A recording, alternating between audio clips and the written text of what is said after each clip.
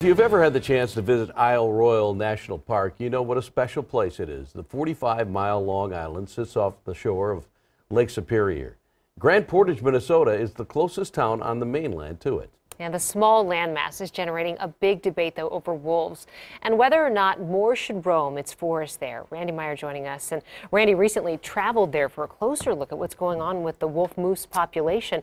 And this is a serious subject. Yeah, it is quite a place, too. Jeff and Kelsey, the debate has been going on for years now about whether to reintroduce wolves to Isle Royale. It's a decision the National Park Service will make within the next few weeks.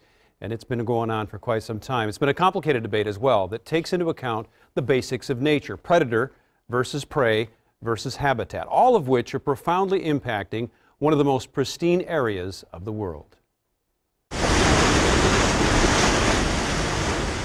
Isle Royale sits like a gem in a cold ring of Lake Superior water, some 15 miles off the shore of Grand Portage, Minnesota. Its isolation has been the island's preservation. It is today, as a national park, not much different than when Norwegian fishermen built the first fish camps like this one on its shores in the mid-1800s.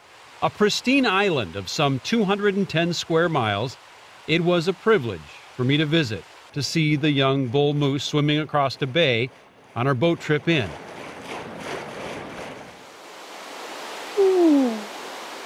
To come face to face with this cow moose freezing us in our steps on an island trail. I mean, I hadn't seen a moose here all summer. So that was pretty special. That's pretty special. That was a gift, definitely.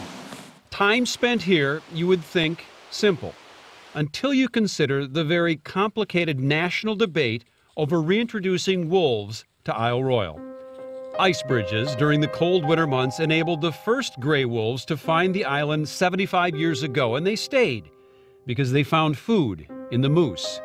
Over the decades, the predator-prey populations ebbed and flowed. It was a forest ecosystem that worked. Scientists studied it, but for the most part, stayed out of it. And then the ice bridges stopped forming, and the wolves, after peaking at 50, started dying. Canine parvo took many. Wolves killing other wolves took some.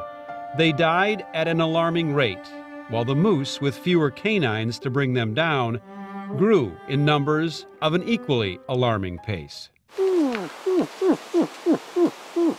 Today, more than 1,600 moose roam Isle Royale, and with only 2 aging and non-breeding wolves left to hunt them, the National Park Service is wrestling with whether man should now step in and change the course of nature and the relative do-not-touch scientific philosophy of this national park by reintroducing a new pack of wolves taken from the mainland and deposited on the island.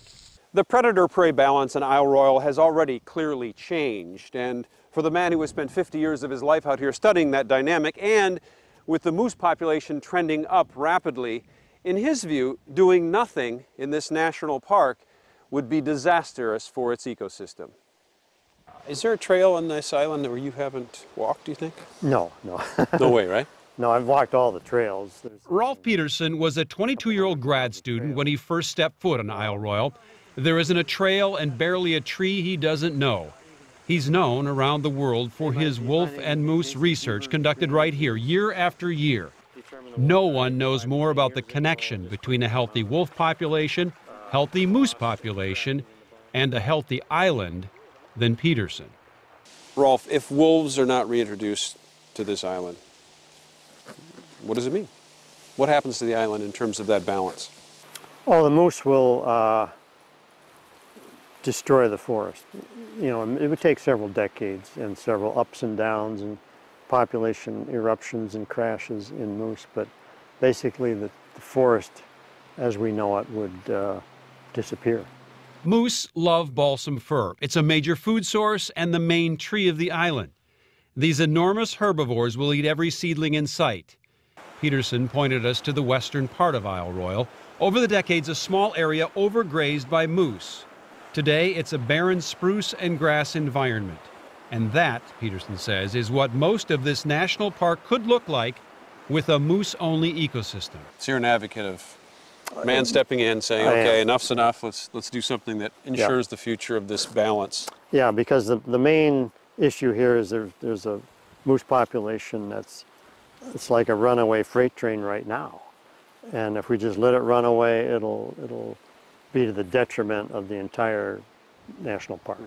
Scientists and the National Park Service agree these 2 remaining wolves at age 7 and 9 will not live much longer and cannot affect a moose population that will likely double inside of 5 years, leaving the National Park Service now to decide who knows better, man or Mother Nature. Now, I spoke with the National Park Service this week, and there does seem to be movement not only toward a decision, but also toward reintroducing wolves. Officially, this is their statement. Take a look. NPS is currently producing a final environment impact statement with a preferred alternative to reintroduce wolves to the island. This alternative would provide a large enough number of wolves with the goal of establishing a healthy population that functions as an apex predator. A decision is expected after the document is released for public view. Most fully expect that final decision to be made within weeks, possibly sooner. So we're going to know possibly by the end of the year. It's funny how these things go back and forth because in northern Minnesota just a couple years ago, there was this shortage of moose. It's interesting, yeah. And they're trying to figure out what to do. And now you get out to Isle Royale and it's kind of flip-flop. Well, the moose population in Isle Royale is not affected by the things that are killing moose on the mainland because they've never been exposed to the ticks and the things that the whitetail population have brought on. So they don't have the brainworm problems on the island. So there's really, other than the wolves, there's nothing that's killing the moose except old age. It's a beautiful place to live. This is fascinating, Yeah. and you know, it would be tough to be a decision maker in this process. Well, it's partly why it's gone on so long, and I think there was a hope held out that the wolves would reproduce and create another pack, and it just didn't happen. Didn't happen. All right. Thanks.